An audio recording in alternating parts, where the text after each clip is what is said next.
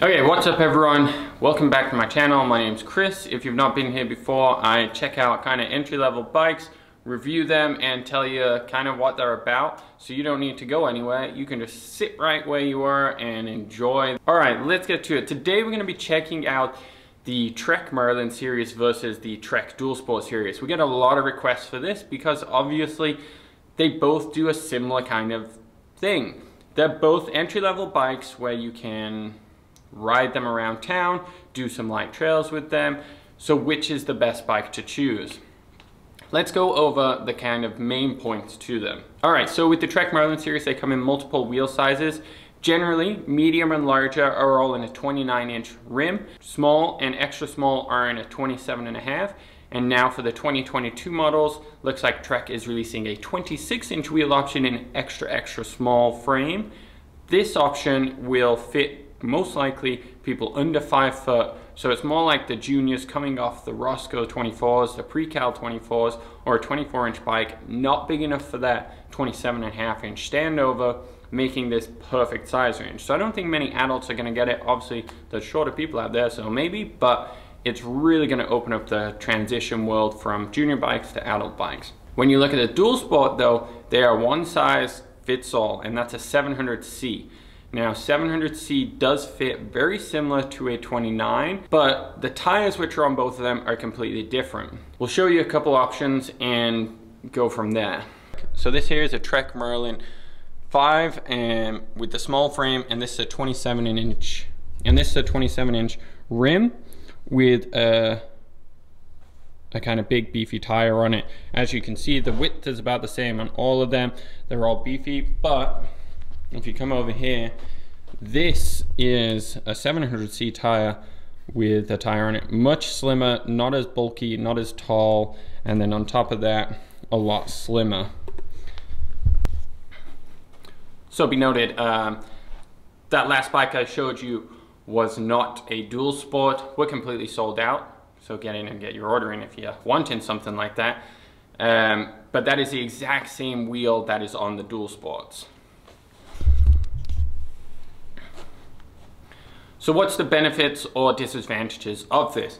On the Trek Marlin, that bigger, wider tire is going to give you more traction and better off-road capability. The downside to that is it is going to be a little more effort to roll on that flat pavement. The Dual Sport is going to be able to handle those off-road terrains, but you won't be able to take the speed round corners or over obstacles anywhere near as fast, but you'll be able to roll a lot faster with a lot less effort in town, so that's kind of nice. So neither option's bad for the in-town riding.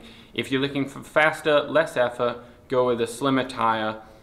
If you're looking for more off-road capability and you might be going everywhere, or your bike path system isn't great, so you might have more gravel or dirt paths, the Marlin will be a better fit for that, because you can just go through any terrain, no matter the weather, where it's rained, it's muddy, the Marlin's going to get more traction than the Dual Sport. Suspension-wise, the Trek Marlin has a lot more travel, so that's how much room the suspension can actually move. This means that on off-road situations, again, big bumps, rolling over rocks or logs or whatever you're doing, it's going to have more play in that suspension to take it, absorb it, you don't feel it as much. Downside to it though is they weigh a little bit more, and if you were climbing a big hill or really pedaling hard, that's more stroke for the bike to absorb, and your energy isn't transferred to the wheel, the suspension's literally absorbing it. When you go to the Dual Sport, there's less suspension travel, so it's a lighter weight fork. As well, less suspension play on those heavier pedaling times. There is options between both models to have a lockout, so that's kind of nice, but that changes. Realistically, both could do a bit of either. I don't think you'll really notice the suspension until you go into crazy off-road kind of scenarios where you'll appreciate the Marlins more. On-road, apart from the weight differences, which you're only talking a pound or two in the overall bike scheme of things, I don't think you'll really notice the difference between the Marlin and the Dual Sport setup. Gear ranges is where it really changes now. So the Trek Marlins, on the 4, 5, and 6, you have 2 or 3 chain rings on the front, and then 7 to 8 on the back. This makes it a nice wide range commuting setup that you're gonna find a nice gear to pedal in, that when you're pedaling to work and you wanna get there fast but not sweaty, it's gonna have that gear, which is perfect for you.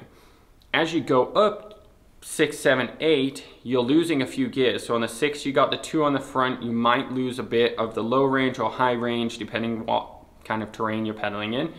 On the 7, you're not gonna have that multiple chainring, you just have 1 on the front, and on the 8, it's going to a 1 on the front as well.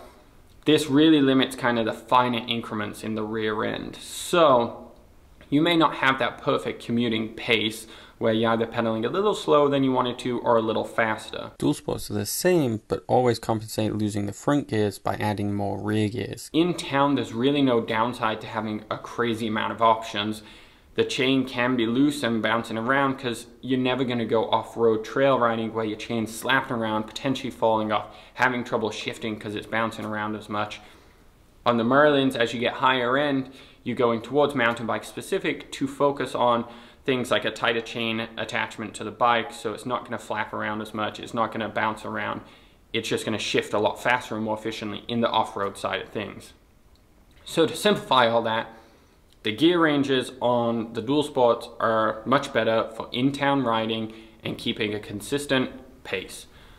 The Marlins are designed in the higher end ones, 6 and up, to start turning into more mountain biking. 6 I still think is a great option for commuting. You still get the 2 on the front, you still get 8 on the back, nice wide range, simple setup. It's gonna work really well, but also really well in the off-road side of things. I think that's really one of the optimal setups. In the 5, they are switching to a 2x as well, so that's gonna be a really nice optimal setup for both as well.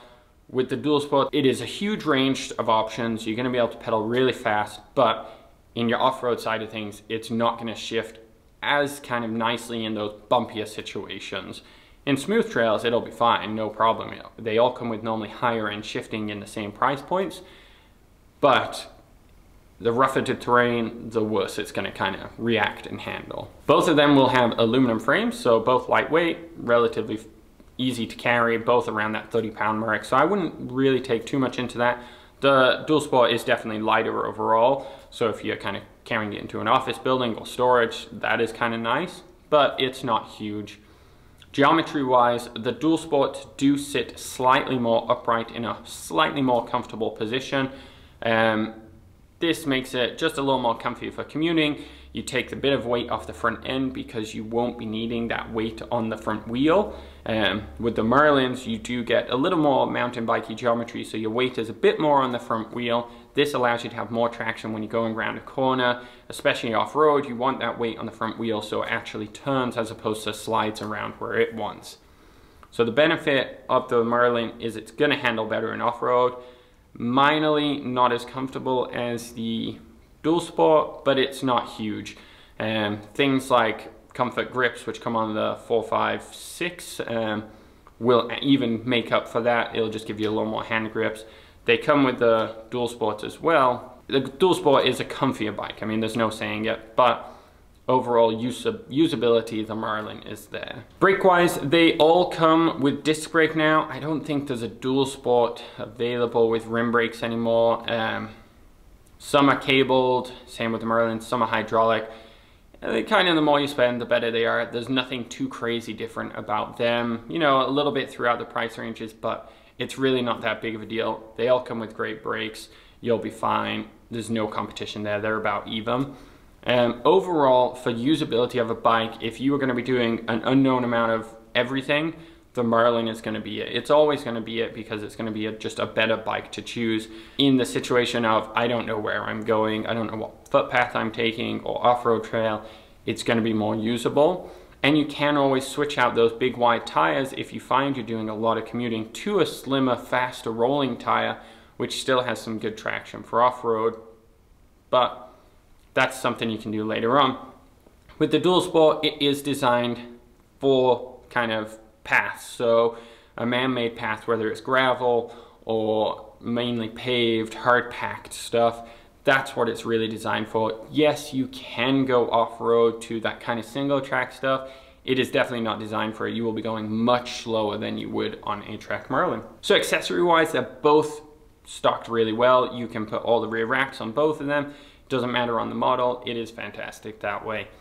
You can't really go wrong with either option. Versatility wise, I choose the Trek Marlin every single time. So hopefully this helps someone figure out what the difference between the two are and guide them to where they're going. My overall opinion is, when in doubt, go with like a Trek Marlin style bike. You can go anywhere with it, you know, unless you're a high-speed commuter and you really need the effort. The dual sport is great, but the Marlin, in my mind, will just do everything and you don't need to worry. All right, take that as you will.